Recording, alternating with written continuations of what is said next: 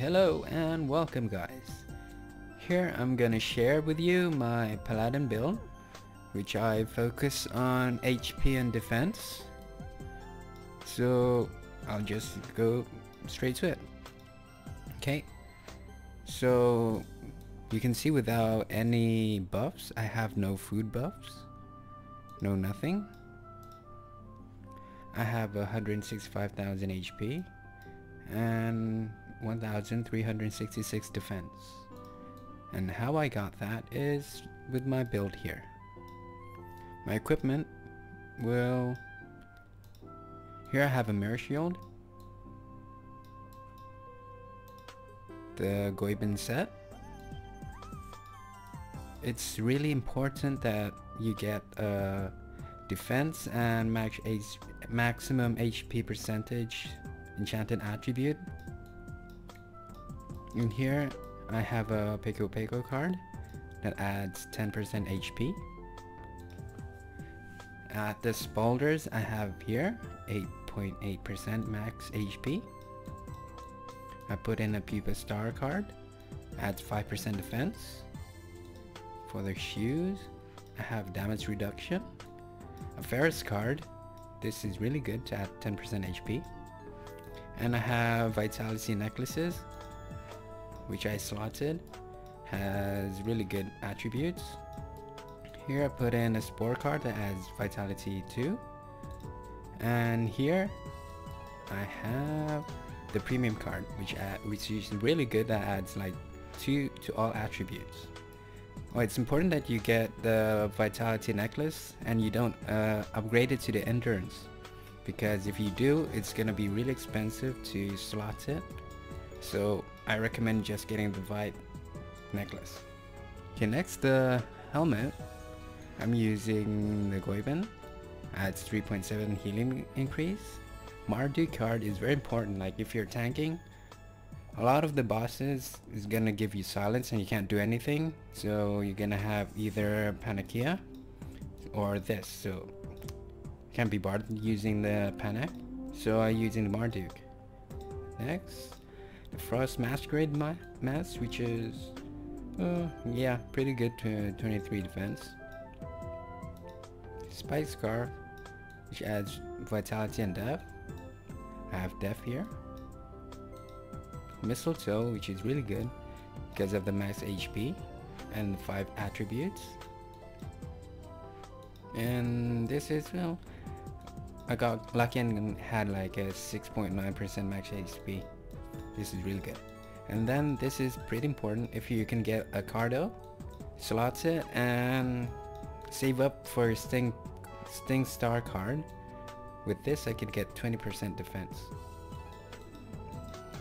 It's important to, like if you're starting out, get a Cardo. Don't get a green steel pike because it's really expensive to slot it.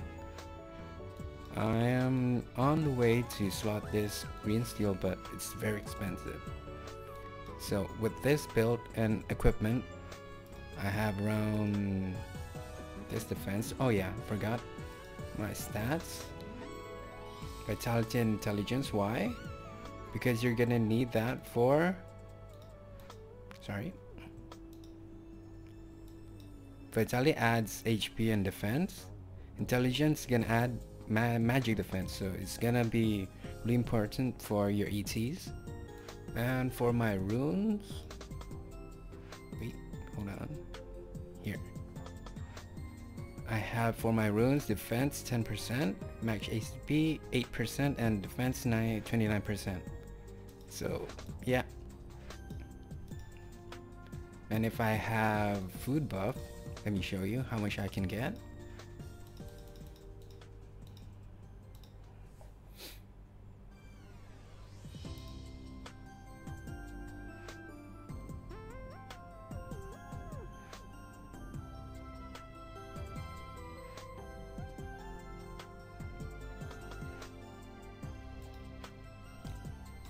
Okay, with a level 5 food buff, I get extra 240 defense and magic defense, and I have now 1,700 defense. And if I have Fit Meal B, sorry, here, Fit Meal B, my HP is 178,000, defense 1,718.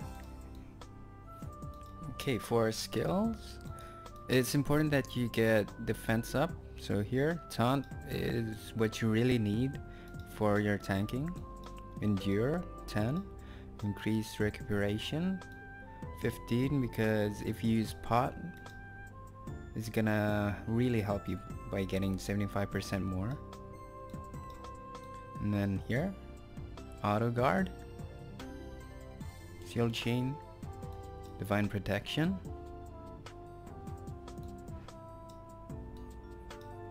here shield boom level 15, which adds 300 points to your defense,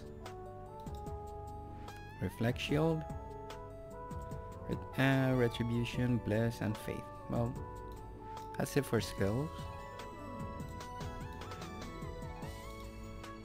Oh yeah, I also have a pet savage babe, which adds more defense here. I believe it's like around, yeah, 32 defense. So if you want to have a pet, get this pig. Okay, so 1,700, and if I hit it with a shield boom, 2,100. And if I have a high priest with me,